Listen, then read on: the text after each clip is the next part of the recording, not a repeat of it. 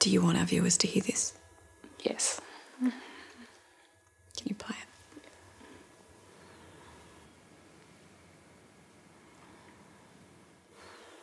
Police emergency, this is Dominic. Okay, can I speak to the supervisor on the ex-detective sergeant of police? Okay. So just so you understand, 000 is an emergency call centre? I understand that. It's being recorded and that's exactly what I want. Okay, what was your name? Ashley Bryant. Ashley, I can't transfer you to a supervisor because there's no need to. Okay. All right, well, I'm about to take my life. And why, mate? What's happened to make it cause you to do that? I understand this is being recorded and I suffered post-traumatic stress disorder. It's heartbreaking. But I didn't blame him. Because I knew that wasn't really him. And I sympathised with him. But I just always lived in hope that things would get better.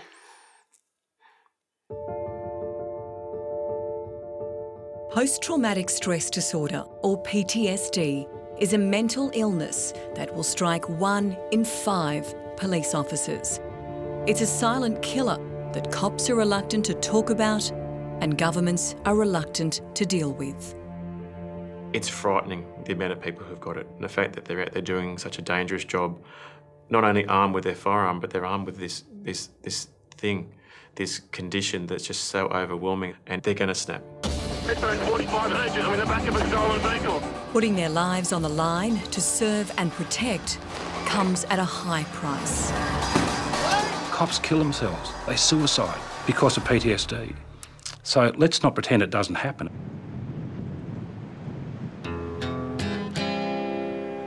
Port Macquarie on the New South Wales mid-north coast was a great place for a kid to grow up in the 70s, and Ashley Bryant loved it. Summer breeze makes me feel fine. He was a nipper at the local surf club. After leaving school, Ashley joined the police force and landed a plum job at Manly Police Station. I was working at Mona Vale Hospital, so a group of female nurses went along to Mona Vale Christmas Ball, and I met Ash there, and we were together ever since. Deb Newton was a 22-year-old nurse when she met Ashley. 2 years later, they were married. So these are shots of our trip overseas when we went over to Europe, and we had a fantastic time. That was back in 1998. When we first met, you know, he was really vibrant and loved life, loved what he did, just was really positive about everything. And then having kids, that would have been, you know, like for all couples, kind of brings you much closer. Yeah, it's a pretty special time, yeah. Hey, Joe. And he was a good dad. Yeah. Yeah, he was a good fun dad. He loved his job. He did, and he was good at his job. So good that in 2007, Ashley was assigned to the newly created Unsolved Homicide Squad. Police believe she was locking up her yellow Gemini and probably never saw her killer sneak up. His first cold case was the baffling and brutal 1984 rape and murder of Sydney restaurant hostess Joanne Hattie. Using DNA evidence, Ashley and his team sent this man, David Fleming, to prison for 21 years and delivered justice for Joanne's family. Ashley was a good cop, relentless and determined to solve his cases, a real perfectionist. He was also very sensitive and caring with grieving victims and their families. But all the human tragedy he witnessed was slowly taking its toll. Even from the beginning, you know, in the early days, there was always incidents that he would come home and was obviously very affected by, whether it be motor vehicle accidents or self-harm, suicides. He had tears rolling down his face. In 2008, Ashley was promoted to Detective Sergeant in the New South Wales country town of Burke. The whole family packed up and headed west, but Ashley's PTSD followed. Ash drove past in his work four-wheel drive and stopped and saw us. And He was clearly upset then, and he'd just seen a young girl, not much older than our daughter at the time, who'd been run over by a car. And I felt that he needed to get help, but he didn't want to do that because he didn't want anyone to know that he wasn't coping. It was really heartbreaking to see that strong person become a shell of himself. Post-traumatic stress disorder is a psychiatric condition which is experienced by people who've had horrific events happen to them. And we're not talking about day-to-day stresses here. We're talking about people who've witnessed deaths or been involved in life-threatening accidents. Professor Sandy McFarlane is a psychiatrist who spent 30 years treating police officers suffering from PTSD as a result of their work. If you're confronted with that sort of thing in your day-to-day work repeatedly, you can imagine there comes a point when it becomes intolerable. The human mind can only tolerate so much reality. And I think that's the issue, that there comes a point when you actually can't do it anymore. What we normally do for anyone that hasn't been before, we just normally go around the room and just introducing yourself and a little bit about you know, your own experience without getting too graphic. Once a month, every month, for the last 9 years, Esther McKay makes sure there's a safe place for damaged cops to go and help each other. It just brought up a lot of issues with work and isolation. She was a dedicated cop for 21 years, most of it as a forensic crime scene investigator, until she was medically discharged with PTSD in 2000. And from that stage, I realised that I was going to lose my career, which was quite devastating. And I think when you talk to police, you'll see that commonality. They love their job. It's a real passion. I just lost the plot, and it was incomprehensible. Got to a stage where I was effectively negotiating with myself not to jump off a cliff. These are all former police officers whose lives have been crippled by their on-the-job experiences. I was a police officer for 32 years, and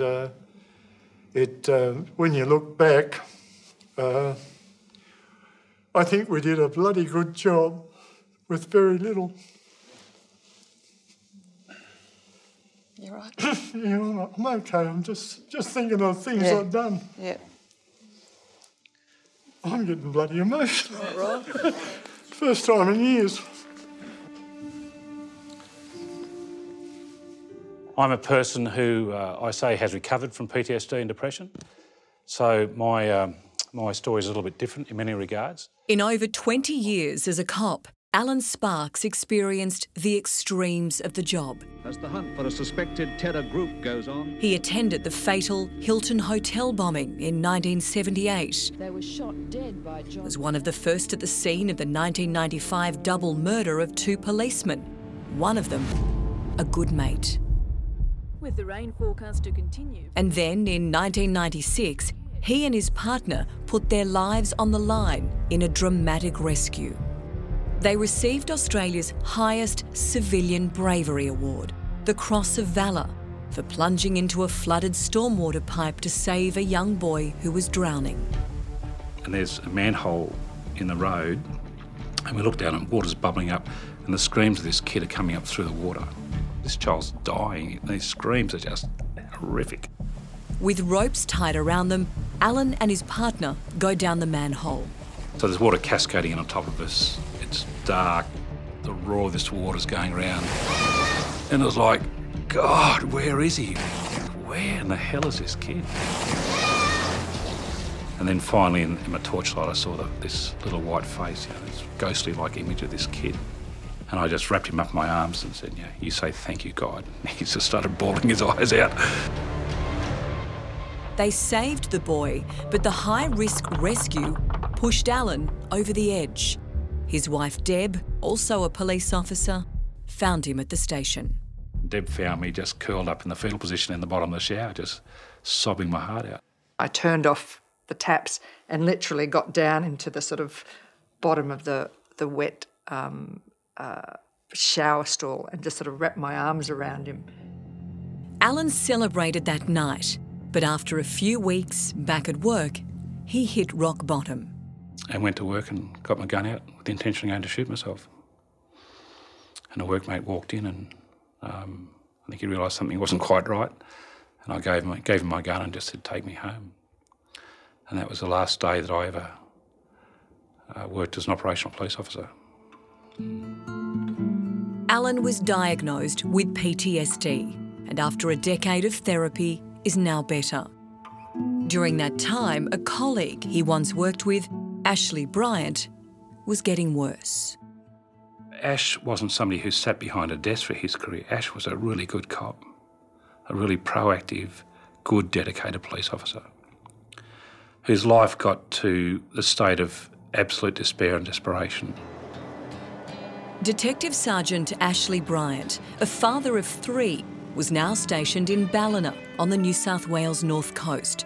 But he was reaching breaking point. Is that dinner? Yeah, that's dinner. We had a beautiful home up there. We had a 5-acre sort of hobby farm. And, you know, the kids had motorbikes and it was lots of fun. It was an absolutely beautiful place to live. And I guess every time you move, there's always this perception that everything's going to be better. But then the realities of jobs came in and it ended up being the same. And over time, he confided in me that he had considered suicide. In January 2012, Ashley took 3 months sick leave and a psychiatrist diagnosed him with PTSD. Antidepressants and sleeping tablets didn't help. He found it was that he could get to sleep easier with alcohol. Neither did 3 weeks in a rehab facility.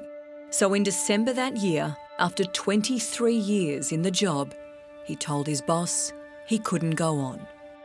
Did the decision to resign make him feel better or worse? No, it made him feel much, much worse. From my point of view, I was really, really happy that he had finally taken that step. And he was devastated. Unemployed, Ashley applied for a disability pension, but there was a delay with his claim. Deb found a job in Port Macquarie and the whole family moved once more. In May of 2013, he had received a letter from one of his insurers telling him that his claim for total and permanent disability had been knocked back. And that affected him greatly. That just began a downhill spiral. So things became really, really difficult at home again. And so he felt that it would be better if he moved away. A week after Ashley moved out, he had an appointment to see a psychologist, and Deb wanted to be there with him. During that appointment, we discussed him going back to the rehab centre, and again he refused to do that. And at that point he stood up and just said, "I can't do this anymore," and he left. When Deborah left the appointment here in Coffs Harbour, she had a 2-hour drive south home to Port Macquarie, and she thought Ashley was on his way back to Lismore, about an hour and a half north.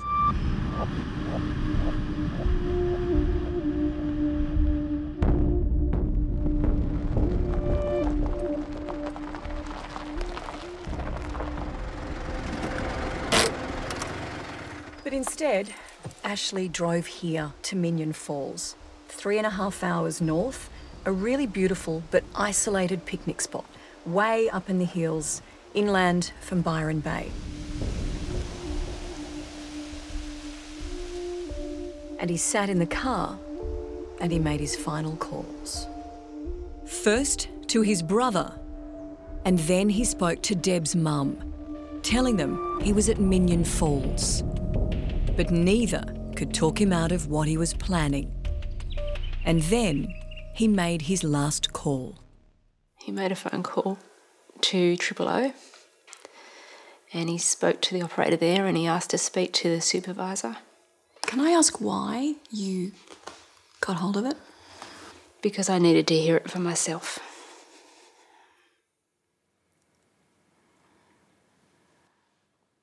I understand this is being recorded, and I suffer post-traumatic stress disorder. I can no longer live with the trauma of it. Okay. And I want this to go to the coroner. Right. There needs to be more things put in place for for the partners of those that suffer. Because I suffer. Yeah. And so do the partners. And there has to be more done for them. Okay. All right, I have no more to say. And so you're at Minion Force. And mate, are you able to wait for police to get there? No, I'll be gone before they arrive. Thank you. Can you please at least...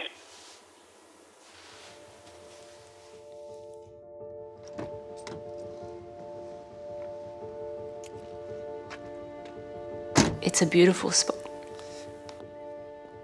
You can see straight down the valley to Byron Bay, and the lookout from the platform is just spectacular.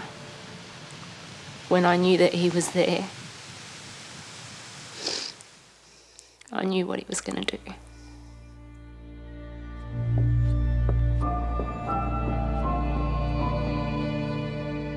And why do you think he made that final step? I don't know. I don't know how he could do that. I don't know how you...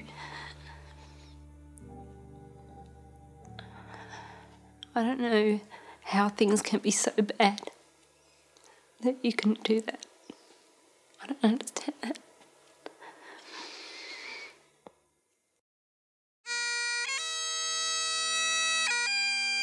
Police forces don't release figures for the number of serving or retired police officers who have taken their lives as a result of PTSD. But in New South Wales alone, in the last 2 years, over 5 times as many retired and serving officers died by their own hand than were killed in the line of duty. The statistics are not kept properly. You know, if I was the police commissioner, I would be wanting to know about this. You're losing highly competent and skilled people, and if you don't measure it and understand just how many people find themselves in these circumstances, you don't do anything about it.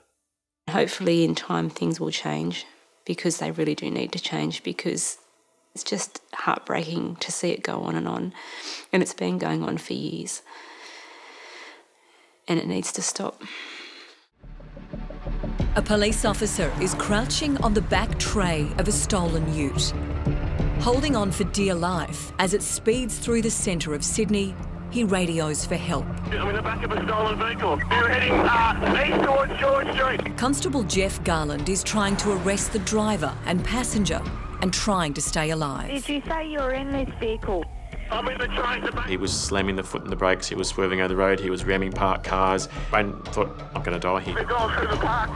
Got to just write it out. I can't shoot him here, there's too many people. It was peak hour traffic, 8:30 on a Monday morning. Was the vehicle being driven through the park? The passenger jumped out, he was scared, and I've just got my gun and smashed my gun through the back window, held it against his head. I said, mate, stop or I'm going to shoot you. He's taken off, the car still spinning around. I've jumped out, started chasing him, portable in one hand, gun in the other hand. He jumps the fence. I tried to. I couldn't get over it. Jeff doesn't know if the car thief is armed. The man dashes across the street into a nearby building. I don't know if it's karma or what it is, but of all the buildings to run into this city, he's run into a building full of police. It was terrifying at the time. My wife said to me, if you do that again, I'll kill you. So for you, that was the straw that broke the camel's back? That was it. It was the day that I had a lot of incidents before that, and that was like, I can't do this anymore. Jeff had been a policeman for 5 years. He was based in Redfern, where in a short time he experienced a lifetime of danger and violence. I used to be a very happy-go-lucky sort of person. I know that I changed a lot when I was in the police. I'd be involved in a major incident, and then I'd come to work the next day and I'd break down crying, or I'd go to work and I'd sit out in my car and I'd cry. And I'd be late for work, so I'd be sitting in the car and I'd be crying because I didn't want to go in. I couldn't do it anymore. But I had to be strong because I'm a policeman, that's what I'm supposed to do. Jeff hoped to move up the coast in 2002 to a quieter posting would save his career. But the daily trauma of frontline policing didn't go away. There was just no rest. It was like bang, bang, bang, bang, bang, and it just got too much. I just thought that I wasn't coping, and I could tell I wasn't coping. I was crying at work, I was avoiding work. I couldn't go near a police station. I couldn't wear police uniform, and that's hard, but my wife's a police officer too. 2, 3, go! And then it all got too much. I remember one time when I had enough. I wanted to go away. I didn't know what I was going to do. I just wanted to go away. No. And I dropped my girls off, and my 3-year-old daughter was at the window, and she's going, Daddy, don't go. And it's like, I don't know how she knew. I don't know, but she's at the window, knocking on the window, saying, Daddy, don't go. And I don't know how she knew, but it just like, that was it. No, wasn't going to do it, no. Jeff knew he needed help. He was medically discharged from the police force in 2011, and with the help of his wife, Rachel, and intensive counselling, he's well on the road to recovery. But Jeff worries about the many policemen and women who aren't getting help. It's frightening, the amount of people who've got it, and the fact that they're out there doing such a dangerous job, not only armed with their firearm, but they're armed with this thing, this condition that's just so overwhelming, and it can get to the stage where they're going to snap, where they could end up taking their own life. Adding to the stress of police suffering PTSD are the hurdles they're forced to go through to make workers' compensation or disability claims. In 2012, the New South Wales government awarded the contract to a different insurance company, and the result has seen delays in processing existing cases and a decrease in the number of new ones. The government actually are the people who are injuring these people, and they should face the consequence of that injury rather than simply trying to limit the costs to them financially. Jeff Garland's treatment by insurance giant MetLife eventually forced him to abandon his disability claim, which would have helped support his young family. You had to keep seeing all these specialists. You had to keep going over everything. And I had to go through every incident, every emotion, how I was feeling, how it impacted upon me, and it was hard. Did they spy on you? Yeah. I saw this car at the front of my house, and I know the car's in my street. I know who it is. I know where it was parked. It shouldn't be parked there. Being a policeman, you have these senses sort of thing. So, yeah, I was just taking my family out, and we drove past it slowly to have a look. And there was a guy in the back seat of his car with a camera. He was following us, just pointed straight at us, and he was trying to hide. How did it feel being surveilled and videoed? It was hard enough, the fact that I lost my job, that I had to deal with the stuff I was going through, that I should not be treated like a criminal, that I had done something wrong. The covert tactics used by the insurance company wore Jeff down, and finally, he gave up. I didn't want to always be looking over my shoulder as to them recording me. I mean, I felt like a failure. And I had this insurance company following me around, making me feel worse, making me look over my shoulders, because occasionally I'd have a good day, so I could go outside and spend time with the family and friends. And hey, if I was laughing, they may think that I was better, that I was cured, and that they could refuse my claim. And I didn't want that hanging over me, and that's what a lot of police are going through. Police officers like Ashley Bryant. Before his suicide, he'd fought an ongoing battle for workers' compensation with 2 insurance companies, and his disability claim was rejected by State Authority Super. The whole insurance system affected him so badly that he just felt completely helpless. And he didn't think that there was an end in sight. Did that break him all over again? Absolutely. It was the nail in the coffin, so to speak. It's true. Every word. It's just the sacrifice he made was so that other people didn't have to go through it, and it shouldn't have to get to that. The insurance companies are making it so much worse because all they want to do is save $1. I just pray to God that his death will not be in vain, that his death will be able to save other lives. There needs to be more things put in place for partners of those that suffer. Because I suffer. Yeah. And so do the partners. There has to be more done for them. They know that if they actually put their hand up and say that they're not coping, that they're not going to get the support that they need. And that's what Ash was trying to change. And I'm really, really proud of him for doing that. His last moment, he's thinking of everyone else.